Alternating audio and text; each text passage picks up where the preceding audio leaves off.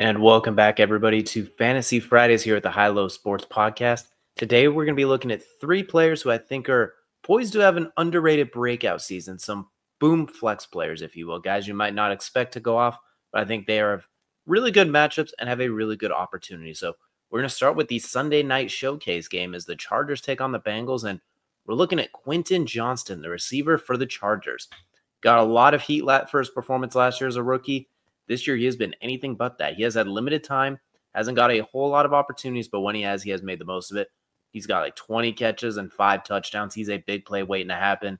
Cincinnati's defense is ranked 21st against receivers and one of the worst pass defenses in the league. Primetime Justin Herbert has been incredibly solid throughout his career. They're 29th against quarterbacks, so I expect him to be wheeling and dealing, working off of that play action with J.K. Dobbins and squad. Look for Quentin Johnston. He's not in a PPR league. He's not going to get you like 7 catches for 70 yards. He's going to be a 3 catches, 60 yards, and a touchdown type of guy. And I think this is a defense where he has a lot of big boom opportunities. So look for Quentin Johnston as a surprise flex to add to your lineup. In the same vein, we're going to stick with the West. We're going to go to the NFC West. We're going to go with Ricky Pearsall, the receiver for the 49ers. If he's still somehow available, yeah, go pick him up. He is definitely worth having.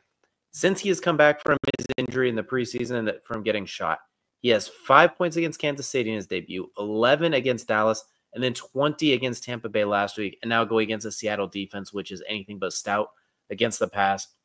Last time the 49ers played the Seahawks, it was more or less a bit of a showcase. Both teams went back and forth with the Niners really cranking it up. So look for Ricky Pearsall to get involved as kind of that certified number 2 receiver beside Deebo Samuel. I know Juwan Jennings is coming back as well. He's another option, but I do think Pearsall is going to start working his way into that kind of receiver 2, maybe even like the lead receiver while Deebo's being used as in the receiver back role. So pick up Ricky Pearsall if he is still available in your league.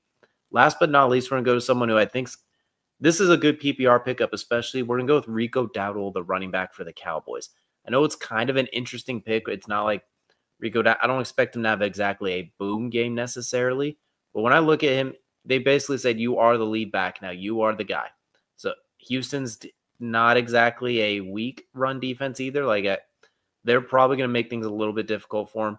However, as the lead back in this offense led by Cooper Rush, I expect him to get kind of like that lower-end RB2 flex opportunity, especially in a game where Houston's going to be bringing the pressure. Will Anderson, Danielle Hunter, we know what D'Amico Ryans and squad can do. Look for Rico Dowdle involved a lot in the passing game. Last few weeks, he had 8 points against Philadelphia, 21 against Dallas. He had 10 against Detroit, 19 against Pittsburgh, 13 against the Giants. And this was all kind of in spot duty as they hadn't really given him the range yet. So I expect him to get the reins and to try and protect Cooper Rush, especially in a Monday night setting. Look for a lot of opportunities, handoffs, rushes, everything like that. So these are 3 underrated players, off-the-radar players I expect to have a big week this week in fantasy football. Let us know down below who you think is poised to have a big week this week, and we will see you all again next week.